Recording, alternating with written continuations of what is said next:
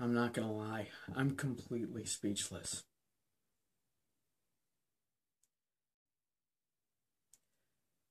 Welcome to Cinema for Nerds, everybody. My name's Cody Lamro, but back to the main point. I just got back from watching Deepwater Horizon, and I've got no special equipment, I got no special lighting. I just wanted to talk about this because this impacted me in a way that I can't really fully put into words, but I'll certainly try. So this film was the story of America's worst oil disaster in history. It's the story of the Deepwater Horizon, which was an oil rig that was working down off the coast of Mexico and Texas and just below the United States.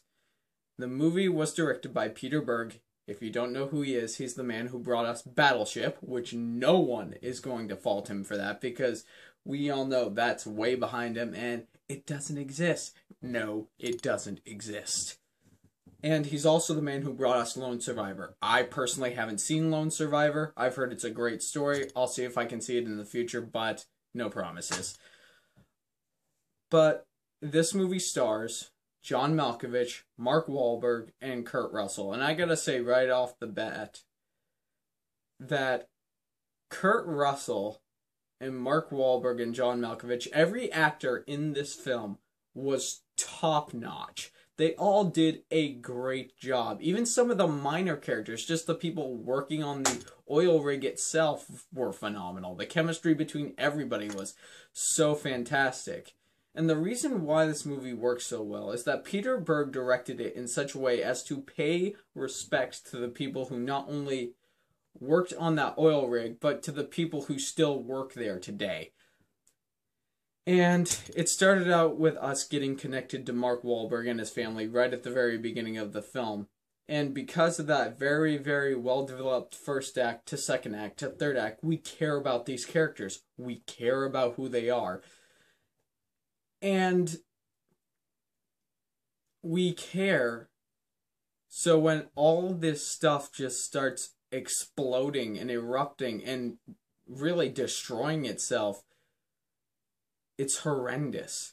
I mean, at a certain point, about halfway through this movie, I was thinking to myself, man, this is a really good film. And then I remembered, this is something that actually happened on this earth. And it was that much more devastating. So, man, I gotta give it up to Peter Berg for that. You know, you could find a million flaws with this film, but I don't. I mean, the only flaw that I personally have with this film is probably that the build-up was a little slow, but that's not really a con, because at the end of the day, that build-up is what got us to care about all these characters, and they were wonderful. This is definitely one of my favorite films of the year, and I can't actually fully express to you what this film meant to me, because the fact that something like that happened on this earth, it hurts, but it's also important. These are the kinds of films which affect all of us as a society, and this is a film, in my opinion, that everybody should be seeing right now. And one other note is that John Malkovich in the film, the person that he was portraying, he has a lot of apologies to do. A lot of apologies. I can't actually say this film was powerful. And it's definitely one of my favorites of the year.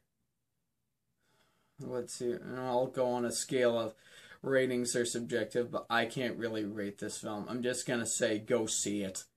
Go see it, go watch it.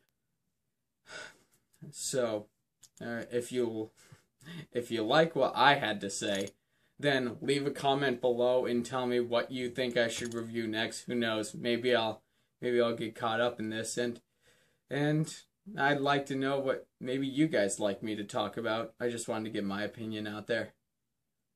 But yeah, leave a comment below. Tell me what you thought of this video, and of course, if you want to become part of the nerd army who love cinema and movies, click right down there or up there. I don't know where it is, but please subscribe. You all have a great day.